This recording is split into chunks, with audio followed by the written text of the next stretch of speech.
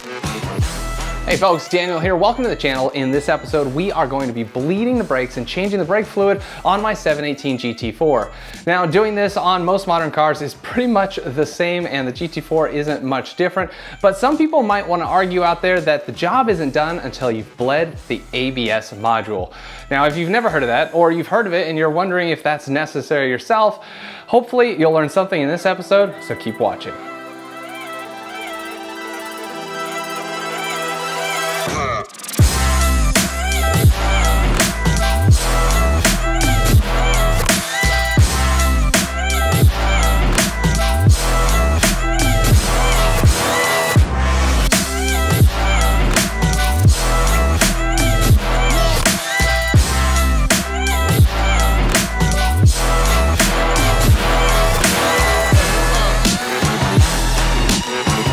Now, if you're wondering about that ABS module bleed, we're gonna talk about that, but first, let's do the standard brake flush on this car, and then afterward, hopefully, I can answer some of your questions on that. If you're familiar with doing a brake bleed and flush process in your car, and you just wanna learn about the ABS, jump to this time, and we'll talk about it then. All right, let's get started.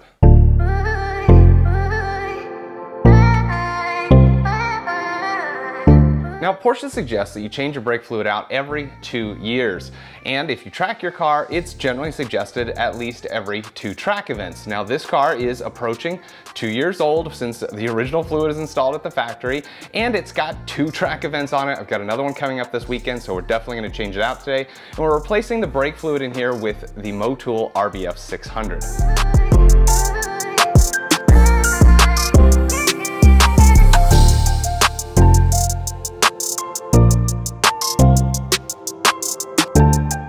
Now, bleeding the brakes on your GT4 isn't really much different than any other car. You can always do that finely choreographed procedure with a friend where they press the brake pedal and you crack open the bleeder, and then you close the bleeder and lift the brake pedal. Now, I usually fly solo, so it's important to me that I can do this by myself, and that's why I've got the Motiv Products Power Brake Bleeder. This thing is awesome. It makes it so much easier, and I don't need a friend to help me out. We're gonna remove some of the reservoir fluid here, but to do that, you need to remove this little yellow filter, and this is a lot harder than you expect, so just get some needle nose pliers and pull it gently if you can, but it will tend to make a mess. There it is.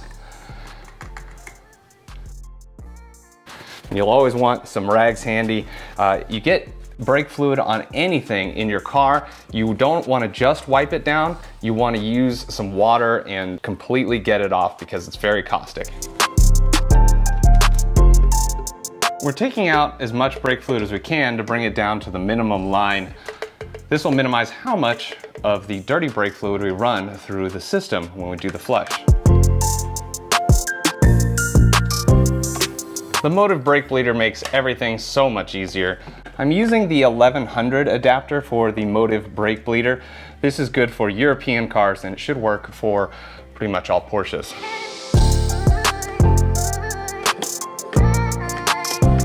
Always pressure test the system empty first, because you don't want to find out you have a bad seal and suddenly under pressure, a lot of brake fluid goes everywhere. Ask me how I know.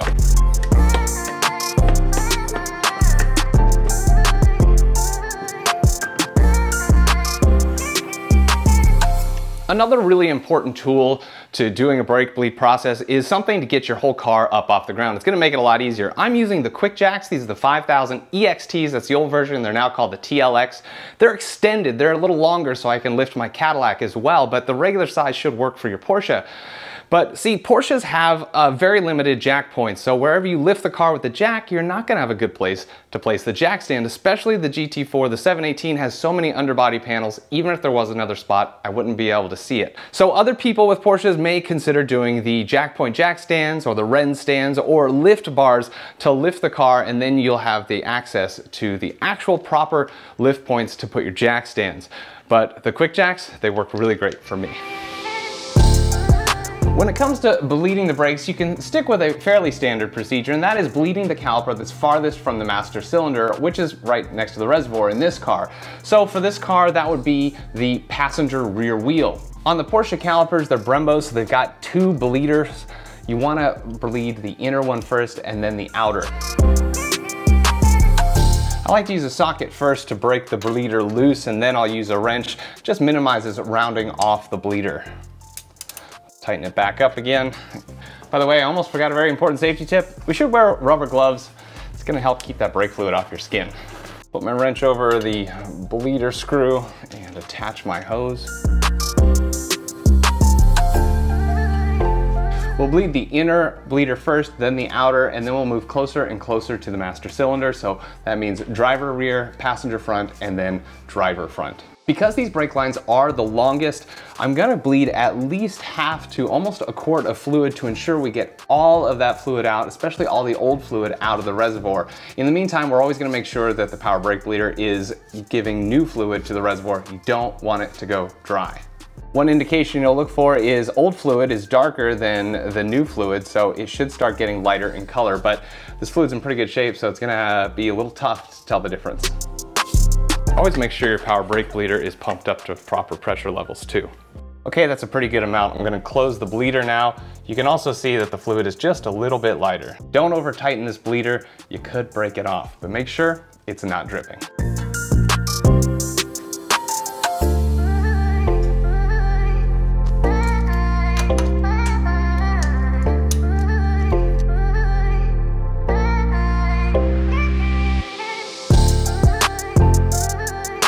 Since you've already bled most of this line, there's not much to do here. You just need to get the rest out of the lines from the caliper.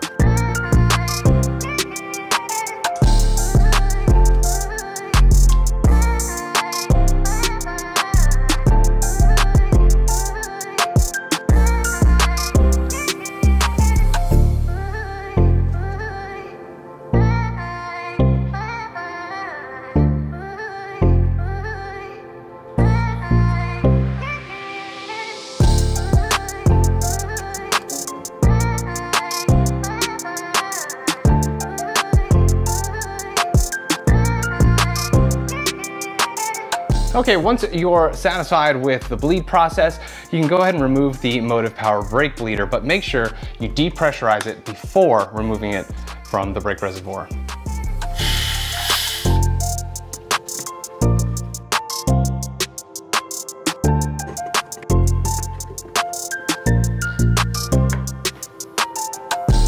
The brake fluid may be a little high, so make sure you bring it down to the max line again.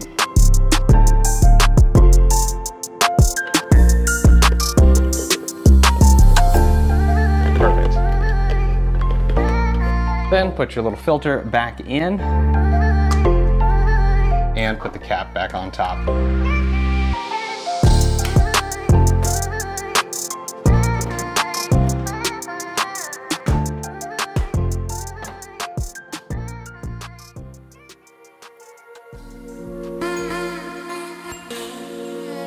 All right, now the moment you've all been waiting for, the ABS module. Do we really need to bleed that?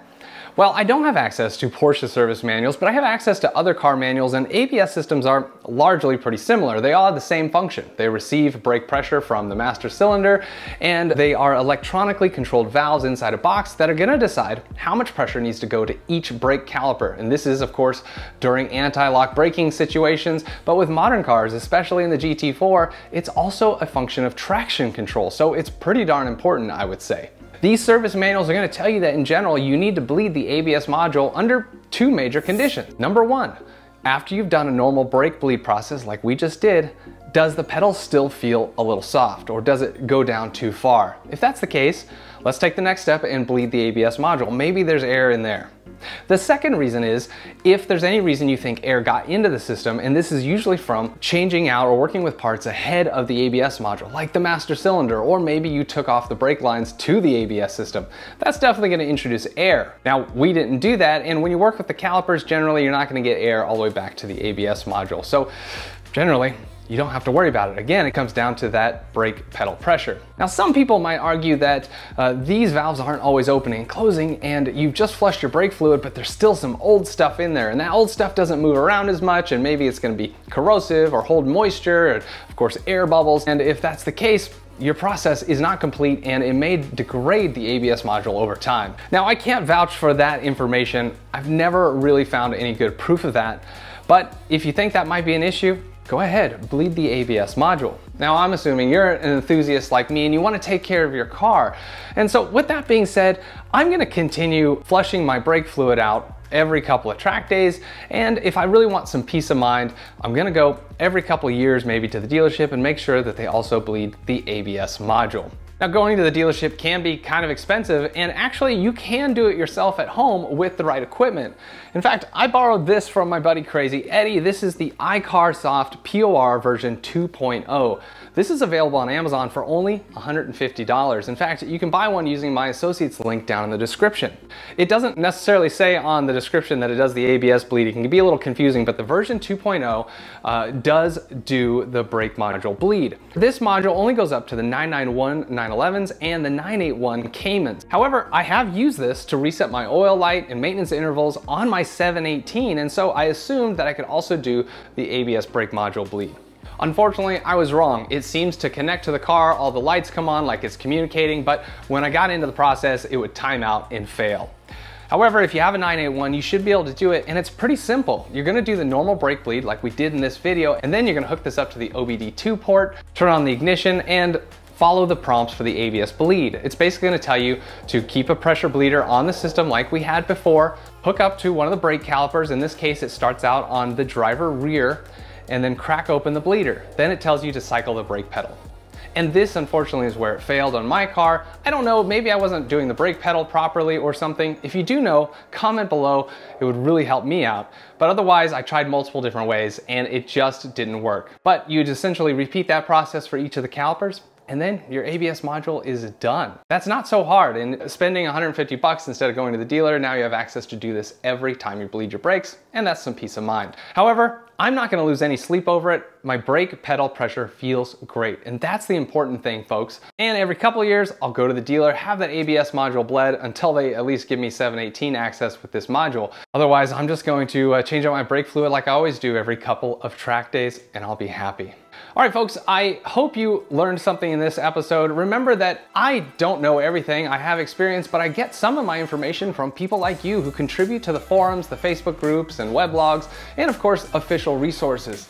And it's thanks to you that I can bring all that information here in this video. And if you think I've done a good job, please help me out. Buy stuff using my Amazon Associates link, or if you want to contribute directly to the channel, use the Super Thanks button. That'll give you the option to do that. Be sure to like, subscribe, and hit the bell to be notified of future Porsche content. Thank you so much for watching the Jet Fuel Only channel. We'll see you next time.